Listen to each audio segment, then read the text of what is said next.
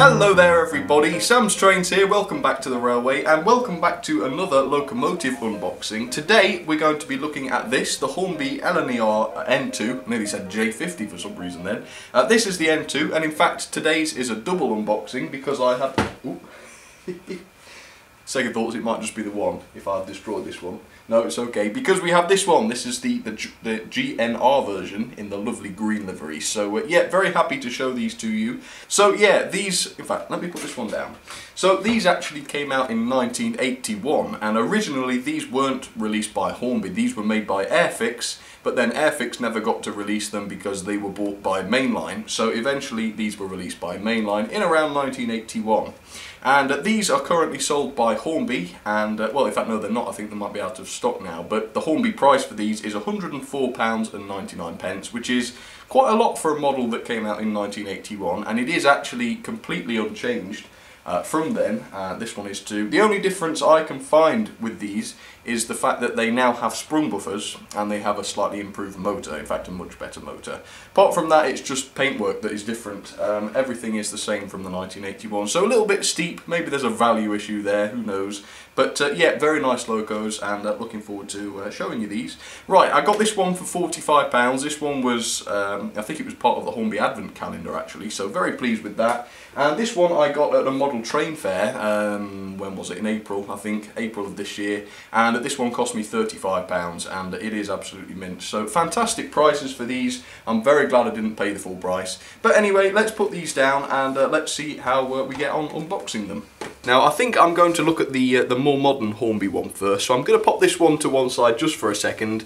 But there we are then, there's the box, lovely LNER black this one, and if I just show you what's on the end of the box, you can see that this one is R number R3465 LNER Class N2 062 locomotive 4765, which is of course the running number. And I'm showing you this one first because on the back of the box this one has some information. So you can see that this one was classified as a 3P by the BR presumably, and you also have a whole load of information there which is very good to read, so please feel free to pause that and read it as always if you'd like to. And then on the far side here we have drawings which are dated 1982 by Hornby, and I don't think that can be right because I've seen some photos of the model in 1981 when it was ready to be released by Airfix. So yeah, the drawings must be that old at least, and they certainly weren't done by Hornby Hobbies either. But yeah, I don't know, maybe Hornby decided to draw them as well in 1982, who knows. But yeah, let's get this one out then and I'll show you what it's like. So first of all then, the outer sleeve of course. There we go, and it's in the block of ice, which is lovely, so always nice to get things out of the block of ice. It saves a lot of damage compared with the other one, which is in foam of course. Okay, we've got the paperwork then. This is the operating and maintenance instructions for the 062 Class N2, and inside, yep, it is pretty basic. In fact, it is clearly just the old mainline chassis as you can see there, but it does have the nice motor as I was saying, so yeah, that's just a little bit about how to lubricate it and such. Very interesting if you need to lubricate, but yeah, not today. Okay, let's take the sleeve off. There we go, and you'll notice this one has no detail pack. This one is completely detail free. Well, no, it's not. That's not very fair, but there isn't any detail to fit, obviously. It all just comes on the loco, so oh, that one was a bit awkward. Okay, lift that one up. And here she is, the LNER black version, and it is very lovely, I must admit. I think I do prefer the green one, that being said, but this one is very nice, as you can tell. It's got a fair bit of weight to it, I must say, and yeah, it seems to be a reasonably good quality construction. So more on this one in just a second, but for now let's get that lovely green one unboxed for you. So here it is. And yes, as you can tell, this one is the slightly older Hornby packaging, but it is the same model, just with the different livery, of course. Okay, so let me show you the end of the box on this one. This one is R2214A GNR 062T locomotive 1763, which is also the running number. Okay, well there's nothing more to show you on the box, so let's get this one open straight away. So it opens at this side, this one does. quickly get this out. So you've got the lovely photograph, of course, which I won't show you because you're going to see the real thing. And under here, yeah, you've got the same instructions, so I'm not going to show you that again. I think those are the same. And there is the locomotive. Wow, I just saw this at the model train fair and thought, for £35, I've got to have it. It is a beautiful livery, and of course I don't have any GNR locomotives, I don't think, in this livery, so yeah, this one is absolutely fantastic. Yeah, it's the same model, but it's amazing what a difference in livery can achieve, isn't it? It really is. So yeah, there you have it, absolutely gorgeous. I'm not sure which one I'm going to review up on the white background. I think I'll probably do the green one, but as I say, they are the same models, so you're not missing out if I just show you the one. Okay, well, time to have a little bit of history on the N2 then, and then we'll get on to those for review. Okay, so first of all, some quick shout outs then to people who wanted them. One to Lewis Mendoza and the Flying Scotsman fan and Star Anis YT. Thank you very much, you guys, for getting in touch. I do appreciate that. Anyway, the N2 class originated from the Great Northern Railway, which we've been talking about, when they were built to the design of Sir Nigel Gresley in 1920. After grouping occurred in 1925, the LNER continued to produce the class until 1929, by which time approximately 107 had been built.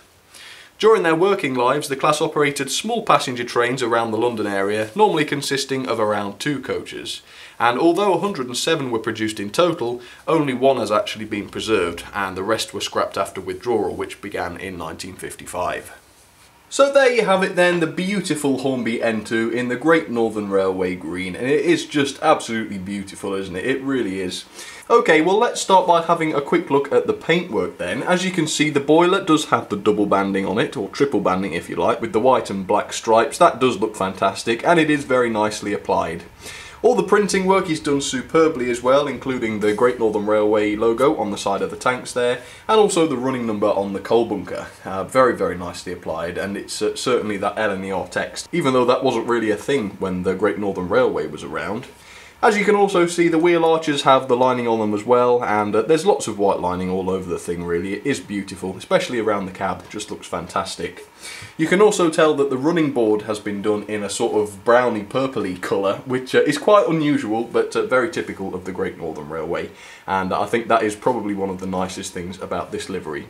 The smokebox door, while it is basic and all it has is a separately fitted handrail, it does have a lot of nice paintwork on there as well. And I will show you the buffer beams because they're very nicely riveted. I mean, don't forget this is a buffer beam from 1981, so there's a lot of detail there for the age. You have the running number printed onto there as well, and sprung buffers, which Hornby have added more recently. So yeah, there you go, you can see sprung buffers. And of course you have a separately fitted vacuum pipe as well there. Okay, well, let's have a look at some of the separately fitted parts then. Now, the first thing to note is the whistle. The whistle is actually made of metal, which is a nice touch, and that is what I like to see. I really don't like the plastic ones particularly. You also have a fair bit of pipe work around the water tanks going towards the smoke box. That is always very nice to see. And you also have the separately fitted handrails as well, which go over the top of the tank. There are glazed windows on the front of the cab, as you can see there. They're very nice to see, but unfortunately there is no cab of any kind inside there. It is literally just the motor, which in my opinion makes this loco worth a lot less than £105 like Hornby charge. Let's have a look at the coal bunker then. As you can see around it you have beautiful lining. I mean, just look at that lining, it is fantastic. The coal is very good as well. It's fairly small scale. It's not the best coal that you've ever seen, I'm sure, but it certainly does the job, and it's more than adequate enough for me. And around the back you can see that there are lamp irons there, and yet more nice detailing on the buffer beam. So yeah, I mean, it's not that the loco doesn't have a lot of detail, and for the £35 that I paid for this I'm absolutely over the moon, but you certainly don't want to be paying any more than, I would say, £50 for something like this, and certainly Hornby's price of £105 is a bit naughty, especially considering it doesn't have a massive amount of detail, and also it doesn't have a painted cab. But apart from that, just wow, it's just got such character, hasn't it? It's just beautiful, it really is. Okay, well, let's reunite her again with her black counterpart, and let's get them onto the track and see how they run, shall we? Okay, let's do it. Alright, since I showed you the green one up close for the detail, I thought I would show you this black one up close for the performance. So there she is on the track, and she's about to be coupling up to these 3 LNER teak coaches, and of course you only want a few coaches on these because In real life they only pulled, you know, a small handful of coaches maybe. So time to get her going then at slow speed, and as I say, these don't have the original Airfix / mainline motors in them. They have a much better modern Hornby motor in them, which actually gets them running very nice and smoothly. So let me give her a little bit of juice then and see how she does at those slow speeds. There we are, she's moving. And as you can tell, that is definitely one of the best slow speed performances there is.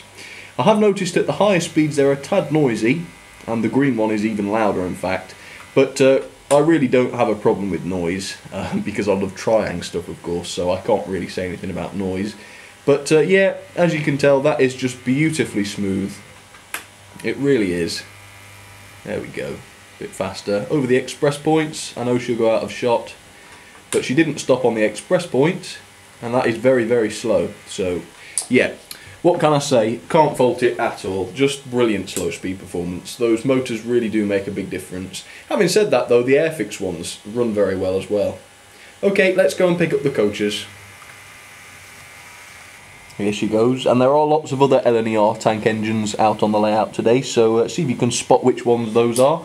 And there is an odd one out today as well, so see if you can see which one that is and let me know in the comments. But there we are, as you can see, of course she'll manage 3 coaches no problem. And just coming around the corner you can see the green one here, and she's got a couple of the ex-LNER coaches. I just thought they looked nice with her. So yep, she's off. And pulling from the front on the inner line we have the original one, which I keep banging on about, and she's got a little bit of a freight train. So as should be quite obvious, this green one here is exactly the same model. The only difference really is that it doesn't have such sophisticated lining. That's it really. Do let me know in the poll then which of the 3 is your favourite. I think mine, straight up, as you will know, is the Great Northern Green one, just because it's quite an unusual livery and it's not one that you see too often, certainly not on my channel. So that is a real beauty. And I know this goods train isn't strictly realistic because they were passenger locomotives, but I just thought it would save you just looking at teaks all day, so yeah, a little bit of a change there. And the black one it just looks so smart, doesn't it? Beautiful, really, really beautiful. So of course we've got 3 different liveries. We've got LNER green, Great Northern green, and LNER black.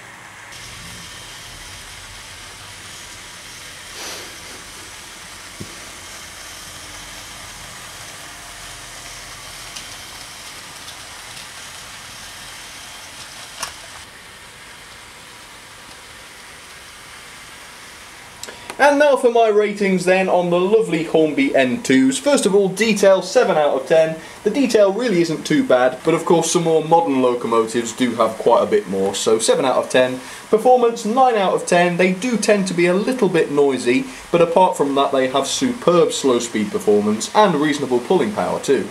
Character 10 out of 10. That Great Northern one especially is just fantastic. I just totally love that one. I think it's really, really, really good.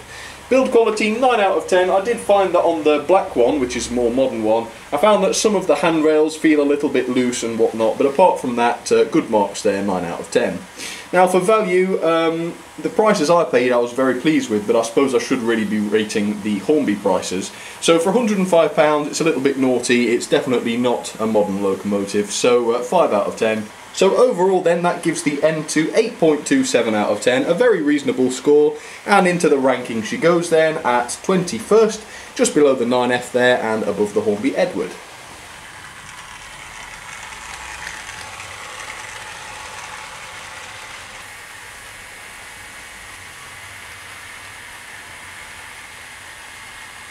They are very good runners, I must admit, but they always were, the Airfix ones, well, mainline ones, whatever you want to call them. They always run very, very well. As you can see, there she is, just coming in now. Always very good runners. So yeah, very, very happy with that, and I'm really enjoying just seeing them run, to be honest. They are lovely, aren't they? Very full of character. Oh, there we are, just in time. The Great Northern Green version, meandering down Gordon's Hill there. And I'm sorry to put those coaches on. I suppose the realists out there will know that those coaches aren't strictly suitable for a Great Northern locomotive. But if I pretend that in my world that's a preserved locomotive, then yeah, it could easily be seen with those. But apologies nonetheless, I know it's not quite right.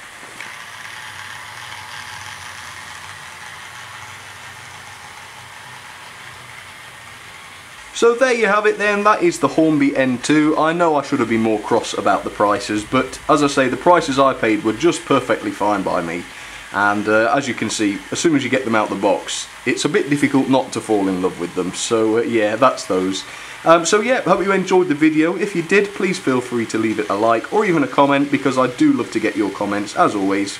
And I haven't showed the Wall of Fame for a little while, so there it is. I do have, I think, 2 photos at the moment that I haven't put up yet, which I still need to, so if you're one of those 2, I am sorry, but I will get round to it, I promise. If you would like to have your own artwork up on the wall, just take a picture of it, or whatever you like, and send it to samstrains@outlook.com, and I will print that out and put that up on the wall for you, and hopefully you'll see it in a video. But for now, folks, once again, thank you very much for watching. If you'd like to check out my Facebook and Twitter pages, please feel free to. Those are at facebook.com/samstrains or twitter.com/samstrains. It would be lovely to see you over there. But for now, folks, thank you very much for watching. I love to have your company, once again, as always. And I'll see you next time. Cheers, everybody.